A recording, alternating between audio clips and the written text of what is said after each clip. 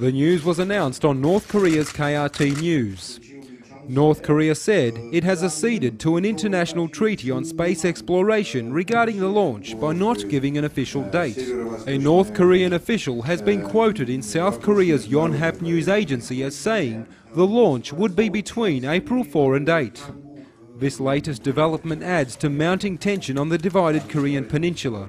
North Korea has said it is on the edge of war, though many analysts doubt Pyongyang would send its poorly equipped military into a direct attack on the south. The United States said on Wednesday, March 11, that it could pursue a range of options against the state if it launches the long-range missile, including tougher UN sanctions. But in reality, the North faces little risk of punishment if it goes ahead with the launch. It is likely that China and Russia would use their Security Council veto power to block extra sanctions. If North Korea did launch a ballistic missile, it would violate a UN Security Council resolution that forbids Pyongyang from further nuclear tests or ballistic missile launches.